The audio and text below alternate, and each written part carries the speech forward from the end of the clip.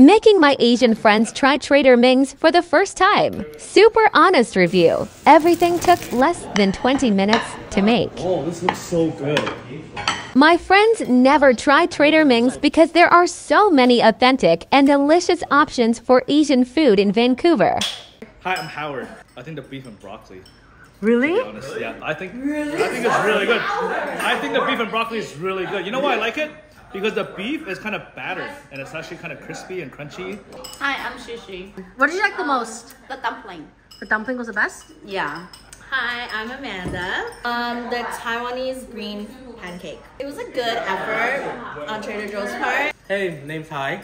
My favorite dish is probably beef and broccoli. What? Same. But it actually tastes like pork. Dom, Tiff's husband. The onion pancake is actually not bad. Because you're spoiled. I am spoiled.